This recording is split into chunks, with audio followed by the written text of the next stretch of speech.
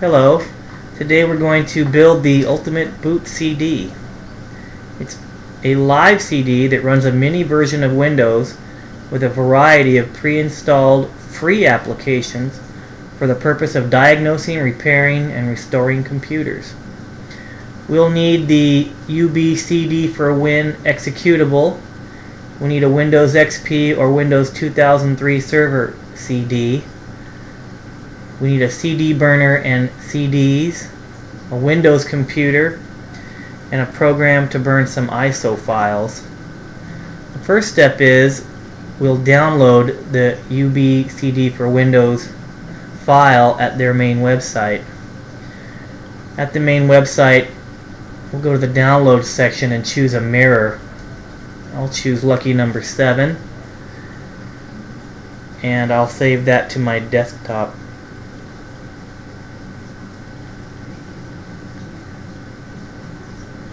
And it takes a little bit to download. It's 184 megabytes. The next step is to install the UBCD4Win executable. And first we're going to check the version of our Windows CD. It needs to be Service Pack 1 or Service Pack 2 if it's Microsoft XP, or it needs to be Windows Server 2003. I'll go take a look at the CD I have in the drive, and I'll show you where you can tell what the version is. Right down at the bottom here you can see an extension on that file that says SP2. I'm using XP Professional Service Pack 2. Next we'll run the executable file and go through the setup wizard.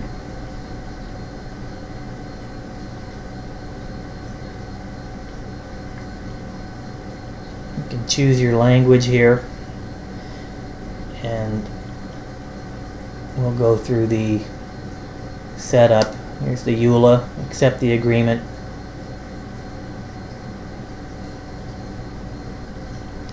I'm going to accept the default installation location.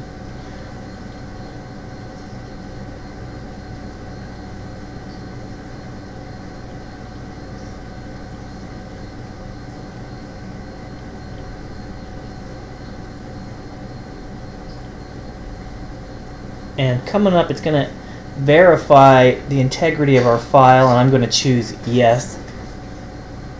It's asking for the location of the executable file, which is on my desktop.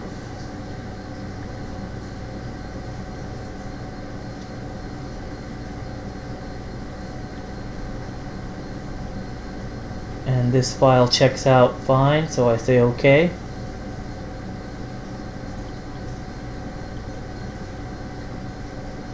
It's enumerating some files and folders. This takes quite a while.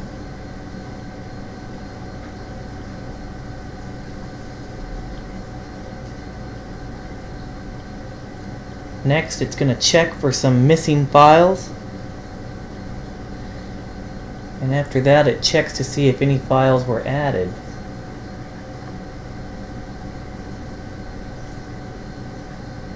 The download seems to be complete, and we are now ready to go.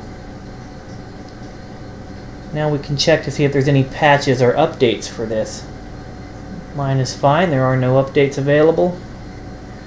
And we can launch UBCD4Win Builder. Now we're going to configure some plugins, which will be, I'm going to do a anti-spyware and a mass storage driver pack. Here it says search for installation file. Say no. We know where the source is. It's on my CD, and for me it's drive F, so I'll just point to that, drive F. And in the custom field you can leave that alone, and I will leave the output at the default. And I'm going to be creating an ISO image down here.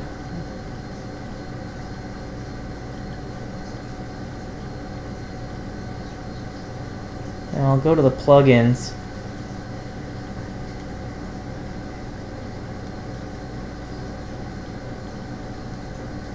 Here's a list of all the plugins.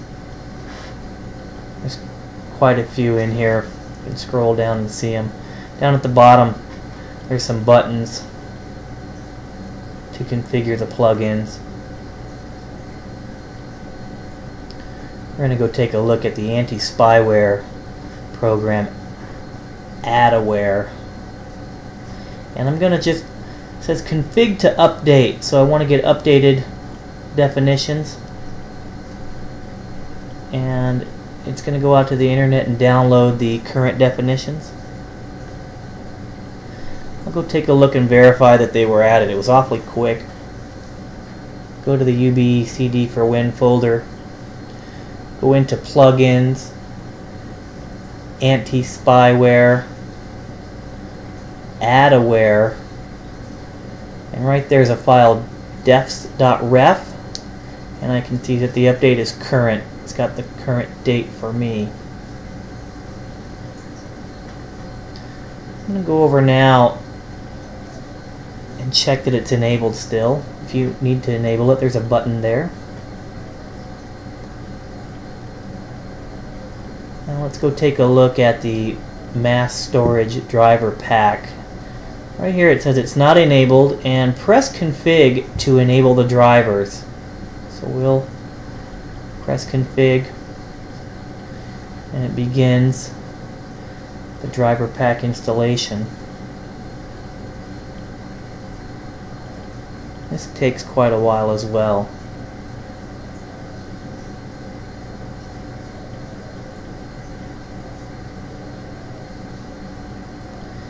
Now when it's finished, you go down and you will need to press the refresh button to see the driver pack plugin that was added. When we look down here, we can see one says driver pack, press config to enable drivers, and it's not enabled. Now that one you cannot enable, but it did add a plugin below it. It says driver pack mass storage text mode. That one can be enabled and disabled. So make sure that it says yes, or it's driver pack mass storage text mode. Also, while we're here, let's check to see if there's anything in the critical plugins area, if you're using Service Pack 1, that you need to enable or to change. And have a look through the rest of the plugins to see if there's anything you would like to update or change. And after we do that, we'll go and build the UBCD4Win builder ISO file. So let's close out of here and go over and build our ISO.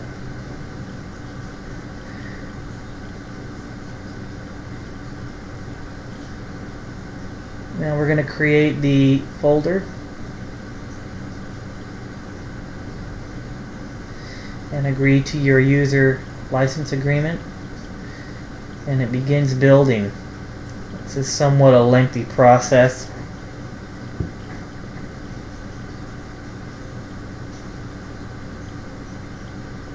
I'm going to check and see if there's any errors. At the top you can see if there's any errors or warnings. You want to keep your eye on that area. If you get any errors or warnings, you need to go back and check to see what you can do to correct those.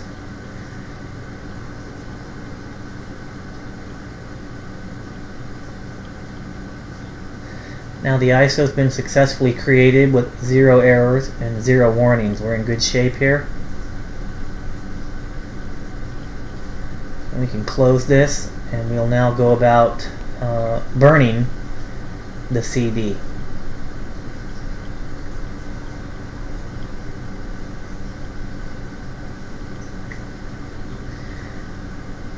We're going to go over to the UBCD4Win folder and scroll down to find our ISO file.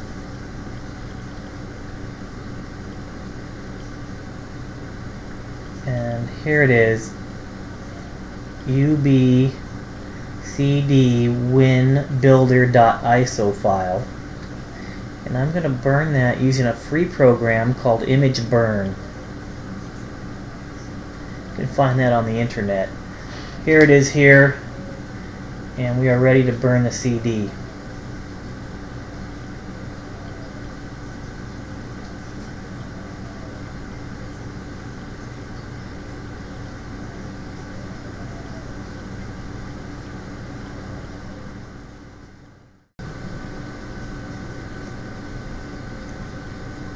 The operation was successfully completed, and that concludes our How to Build the Ultimate Boot CD for Windows tutorial.